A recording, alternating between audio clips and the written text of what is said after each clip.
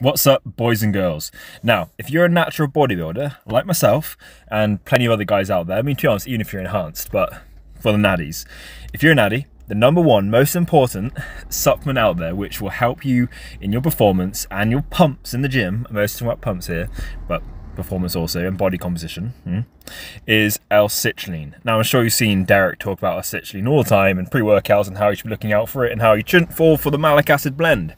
And that is all very well and true, but you can literally do away with these expensive pre-workouts and just chill with 10 grams of L-citrulline, 5 grams of creatine, and like 250 milligrams of caffeine. Now, I'd probably have a caffeine in an energy drink or a coffee rather than trying to weigh out my milligrams of caffeine, because like saw in the article, like you can end up in a copper if you don't weigh it out properly. So be careful with the caffeine. But those three ingredients, citrulline, creatine, and caffeine, is it's just all you need. You'll get massive gains, you get brilliant pumps out of it, you help you push, get you endurance, and it's good for you. Like, having citrulline literally is good for you. It has health benefits alongside physical performance aspects. It can help strengthen your arterial walls, make them more elastic. So if you've got high blood pressure, it can help deal with that. If you've got erectile dysfunction or just struggle with them in general, L-citrulline is good. That's a vasodilator. It will literally dilate your veins and your arteries. So blood flow is easier to flow, obviously.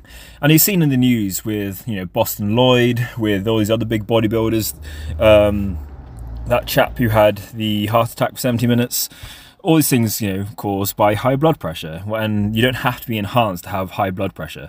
The modern lifestyle encourages high blood pressure with having, mineral dense foods, aka salt and potassium and all that kind of stuff. You know, can help it's detrimental to your health. So if you've got high blood pressure, or even just on borderline, 10 grams of citrulline a day is gonna sort your blood. It's almost like a pseudo pharmaceutical at that point, you know, so when you're taking it that kind of dose. And I personally haven't noticed any side effects. If you've got low blood pressure, that can have an effect. It can make you feel dizzy, lightheaded. So probably check your blood pressure first before slamming it. But if you're taking it with a vasoconstrictor like caffeine or another kind of stimulant, it will, you know, kind of immediate the effects.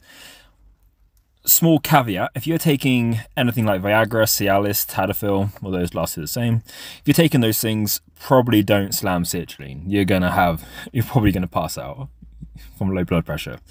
But yeah, that's citrulline. I can go into more detail if you like. If you want to know more, comment below. Anything else, comment below. Smash me a like, and yeah, peace, guys.